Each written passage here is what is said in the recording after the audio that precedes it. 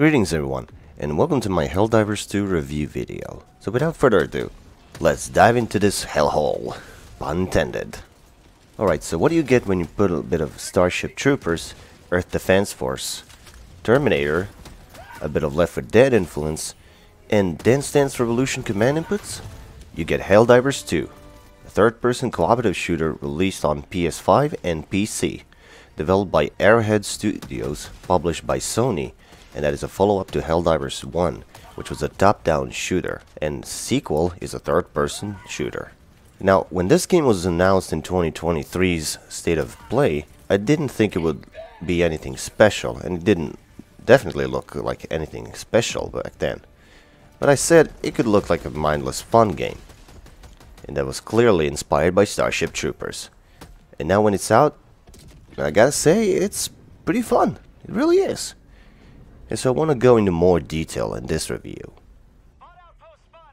Now, like I mentioned earlier, the game takes influence from Starship Troopers, with human military forces in the distant future fighting against alien bugs and spreading military propaganda.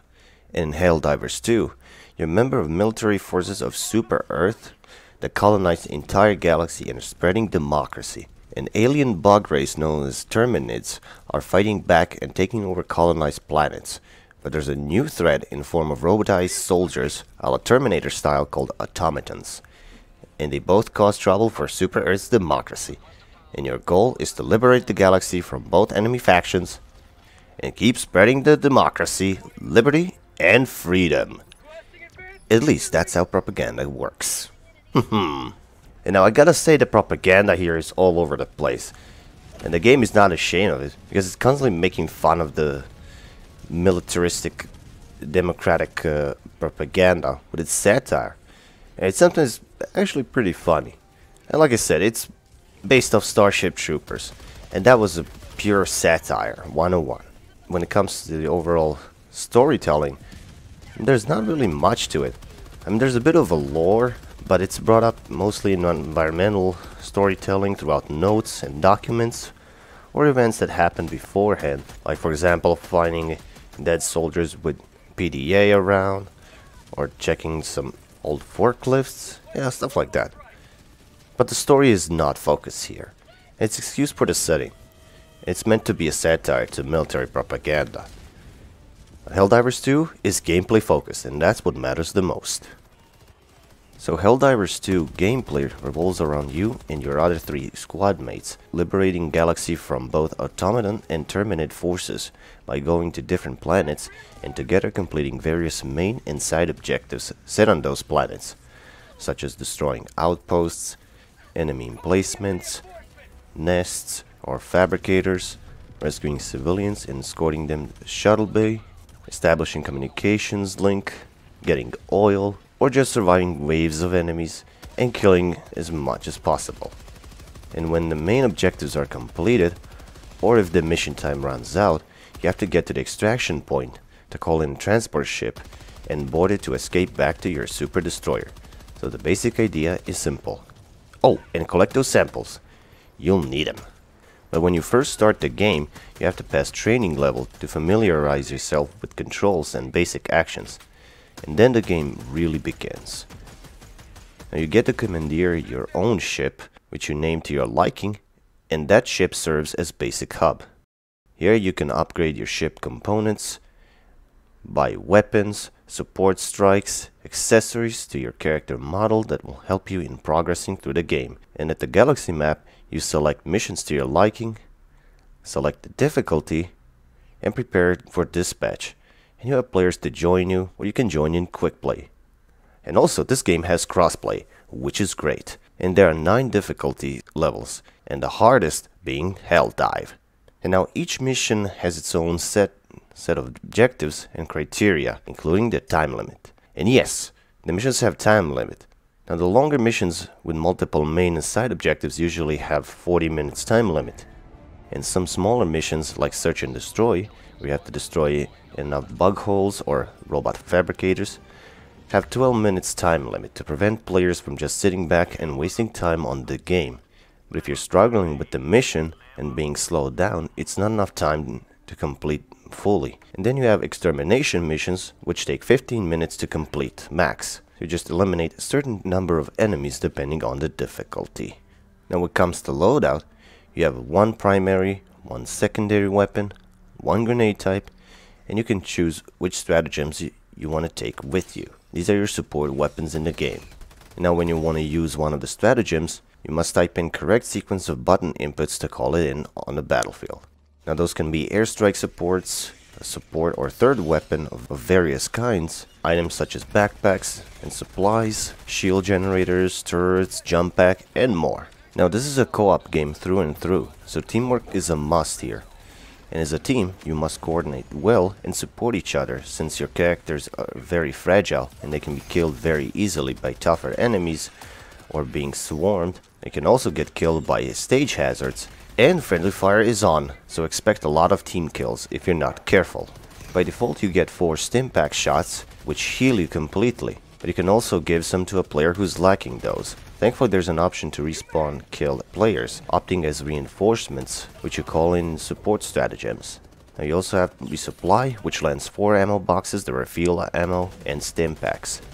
And backpacks can be carried by one player with 4 ammo boxes, and refills players' ammo. And that is very cool. You have airstrikes, which will blow up anything that's been signalized, and there are different types of airstrikes, like precision airstrikes, barrages, carpet bombing, napalm bombs, orbital strikes, and you even get a 500 kilogram frickin' bomb, which can blow up the toughest enemies, no sweat. And just be aware, the blast radius is enormous. It's so satisfying to watch 500 kilogram bomb just exploding and just obliterating everyone. Awesome. Now let me talk more about enemies. You have terminid bugs and automaton robots. Now bugs mostly rely on swarm numbers, while automatons have technology and firepower on their side. Now bugs have mostly melee types, except the spitter types, such as bile spewer, some small ones that spit acid at you, and they're even able to insta-kill you on higher difficulties, which is bullshit. You have these pricks that go invisible, and they're very annoying. And then there's Charger, who's a heavily armored bug type and likes to charge at you. If you don't have anything explosive, you'll hardly do any damage, as most bullets will just ricochet off his thick armor. His weak spot is its exposed tail, so don't hesitate, just blast him with the most powerful weaponry you've got. So fuck them. And now for the strongest bug type, these are called Bile Titans. They're the biggest enemy type in the game, and they require heavy fire to be put down. Its weak spot, its belly, but you can blow it up with 500 kilogram bomb, orbital laser, railgun, bazookas.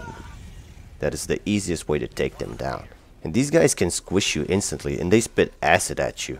And Bile Titans are the highest priority enemy types. And on hardest difficulty, the Helldive, they spawn every couple of minutes. And there can be multiple Titans on the screen at the same time. Yeah, just to ruin your day, and they're pretty good at it. Now overall, bugs are easier to fight than the automatons. And automatons are harder, much harder enemies to fight against. Now automatons have weaker and tougher melee types that use razor wrist blades to slice you up. Ranged ones, they use plasma rifles and rocket launchers even. And then you have these fat flamethrower fuckers that just pretty much insta-kill you when being burned. And they also have like a circle blade to slice you up. Then you have A2A2 ones controlled by regular automatons. So your best option is to kill the operator if you don't have anything explosive. We can use grenades to blow up their legs, or some other explosive weapon to just blow them all together. Now automatons also use turrets, autocannons. They bombard you with artillery, and they can throw grenades at you, and they place landmines to blow you up. And because they have range and such versatile and overwhelming sometimes firepower, that's why they're altogether much harder enemies to fight. And when you're fighting them, it really feels like those future scenes from Terminator films. It really feels like you stepped into Robo Hell. But besides regular enemies, There are also stage hazards, such as meteor showers, fire tornadoes, you have earthquakes to slow you down, but you also have ion storms that corrupt your map, and there are also weather changes and day and night cycles, which is really appreciated mid-game. Now you really feel hostility and overwhelmingness of the planet you're liberating, and when you complete the mission successfully and extract safely, it feels so rewarding. Now it's time to address objectively bad things about the game. Its frame rate can be inconsistent, and you can get momentarily screen freezes sometimes, which always make me think it's the EXE crash. It does have a lot of bugs and glitches, but I rarely encountered soft locking or game breaking ones, which is good. But what isn't good is game crashing quite often, and God forbid it crashes before you return to ship, or your progress won't be saved and you have to repeat the whole mission, and that sucks. Game has a lot of performance issues. Now for other criticism, like I mentioned earlier, search and destroy missions are too short sometimes. And now the difficulty can also be unbalanced sometimes with unpredictable spawns, when sometimes you will be bombarded with enemies constantly. Like sometimes it can feel like there are a million enemies coming at you and you can barely survive. Sometimes waves are too sporadic and not as frequent, so it doesn't feel as overwhelming, and it sometimes feels like a breeze. It's very RNG based. I also think some certain enemy types have to be nerfed, like Bile Spewers dealing less damage. Let's say Hulk Destroyers should get less health and doing a bit less damage, because they're overpowered as fuck, and they can be found in huge numbers. I mean, if you don't have overwhelming firepower, if you don't blow them up, they're gonna ruin your day.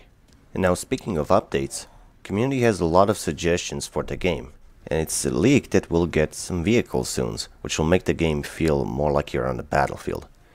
I mean, traversing the planet with APC or such would make the things less tedious than just sprinting from one end of the map to the other, and also making it more engaging and giving the battles bigger scale, which would make fights more epic indeed.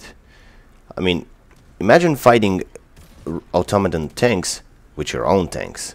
Now we're even, bitch! Things such as helicopters, APCs, jeeps, or whatever would make the game feel much more epic.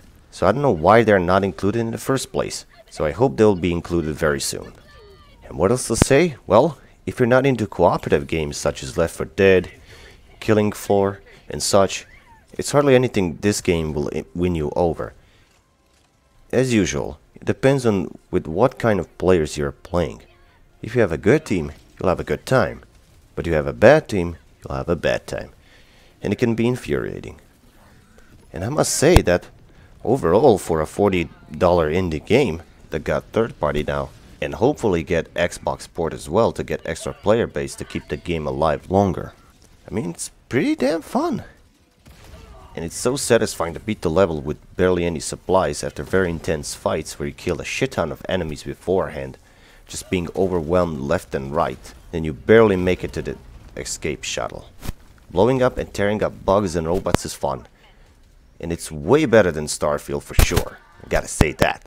And with that said, I would at least recommend trying Helldivers 2 for some good co-op fun, if you're willing to accept all of its objective problems. And if you want to skip the game, that's understandable. And so I hope developers will stabilize the game and make it even better, since I really enjoy Helldivers 2. And I gotta say, from my personal experience, most of the people I've played with were really nice, cooperative and friendly people, and thank you for a good time. It's really appreciated. Okay, recording, and let's do the emote. Okay. Fucking A! Boom! Nice. Again? Boom, boom, boom. There you go. Nice. And thanks to T3 for gifting me the game. Thank you so much. And I'm gonna return the favor.